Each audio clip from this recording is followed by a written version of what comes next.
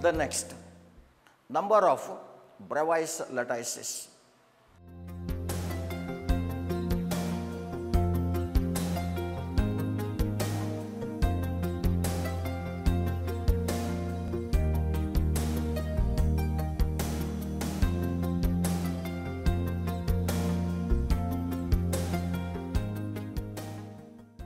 Look here.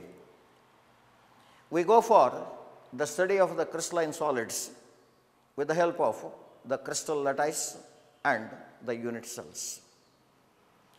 These are the basic requirements for the crystalline solids, where we say a lattice is three-dimensional pattern of the points showing how the particles are arranged in the crystalline solid. And these points, if are to be studied individually, it becomes a difficult task to complete the entire study of the crystalline solid. Thereby, we pick up the smallest and the repeating unit that we see in the lattice. This unit is supposed to possess all the features of the lattice. That is why the study of the crystalline solid and its crystal lattice is made with the unit cell. There are 7 basic unit cells we observe, and these 7 basic unit cells are: number 1, monoclinic; number 2, triclinic; number 3, tetragonal; number 4, hexagonal; and number 5, orthorhombic; number 6, rhombohedral; and number 7, cubic. 7 unit cells. 7 unit cells provide us the 7 lattices. Look, any crystalline substance we get, whether it is a laboratory prepared sample or naturally occurring material, its lattice should match with one of these 7 lattices built up from the 7 unit cells. Therefore, they are supposed to be taken as the standard lattices, and these standard lattices are called as 7 crystal systems. And these 7 crystal systems are further subdivided into the space lattices. For example, the cubic unit cell, it has 4 types, like simple cubic, body-centered cubic, face-centered cubic, and edge-centered cubic. It has 4 subtypes of the unit cells. But in some others, we have 1 or 2 or even 3. Therefore, totally out of the 7 crystal systems, we get the 14 space lattices. And these 14 space lattices are called as the brevis lattices. Now the question, it becomes so simple that the number of brevis lattices are 7, 10, 14, 21. Immediately, we put the option with respect to C, reading 14, because there are the 14 brevis lattices built up from 7 crystal systems.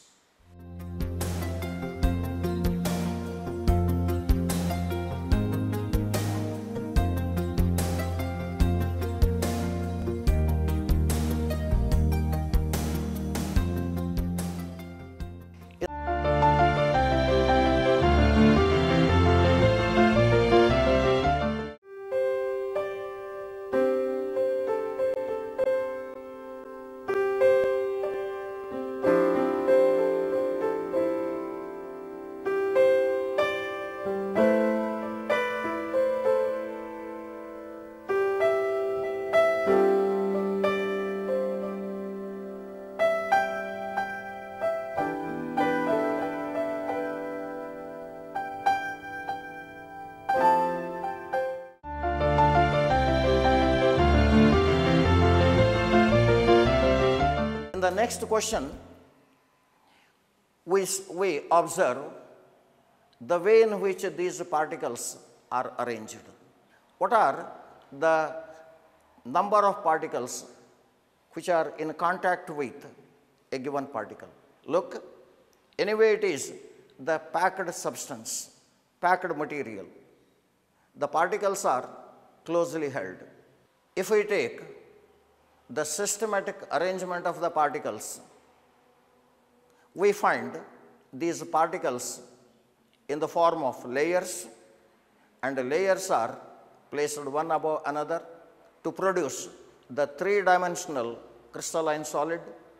In that, if we pick up one particular layer, the layer which we place horizontally can appear this way, and there we are. One particular particle at the center, it is having the nearest neighbors 6 in number, and this 6 becomes the coordination number. And about the coordination number, remember one thing, totally it carries the different statements or different considerations in coordination compounds and in crystalline solids, where in the complexes or the coordination compounds, we attribute this coordination number to the number of coordinate bonds. In the crystalline solids, we go for the number of nearest neighbors. The number of nearest neighbors are 6 here, and coordination number is 6, and this is controlled by the value what we call as the radius ratio. It is simply the ratio of the radius of cation to the radius of anion. As this value increases, the coordination number increases. Now look, with the radius ratio value between 0.155 to 0.225, we have the coordination number 3, and 0.225 to 0.414 gives the coordination number 4, and 0.414 to 0.732, the coordination number has to be 6, and from 732 onwards, almost nearer to the value 1, the coordination number will be 8. And these are the 4 ranges with which we have to be quite familiar. 0.155 to 0.225, number 3, 0.225 to 0.414, number 4, 0.414 to 0.736, number 6, and 0.732 onwards, it is the coordination number 8. And therefore, the things become as easy as we can hope for. The radius ratio 0.24, 0.36, 0.51, 0.93, there we have to select the coordination number 6. Naturally, the selection falls upon the option number or option C, that is 0.51.